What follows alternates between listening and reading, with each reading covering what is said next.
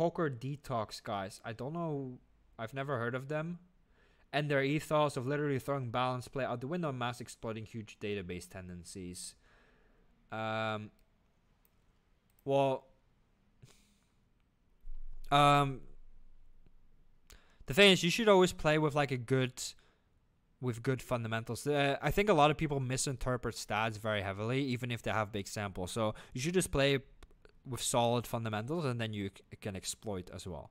But you should not only just spaz around, because then you also have to like exactly know what you're doing. A lot of people don't, so then you end up actually exploiting yourself.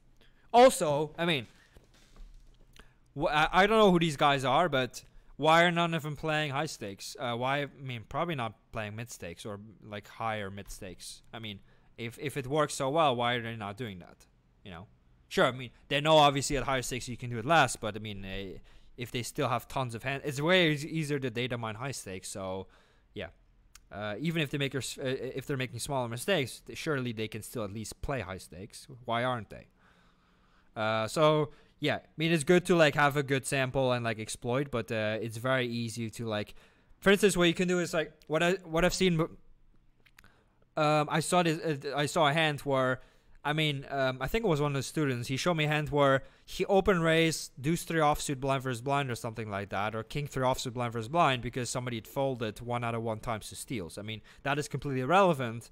And then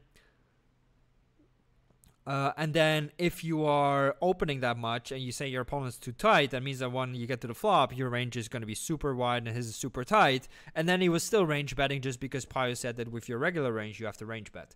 So, I mean, you may be exploiting because, oh, look at his fold. So even if you have a higher, even if you have a bigger sample, but you actually also have to know what to do with that improvised range. And it's very, very difficult, very, very difficult to do. And I think that's probably where those guys are making mistakes.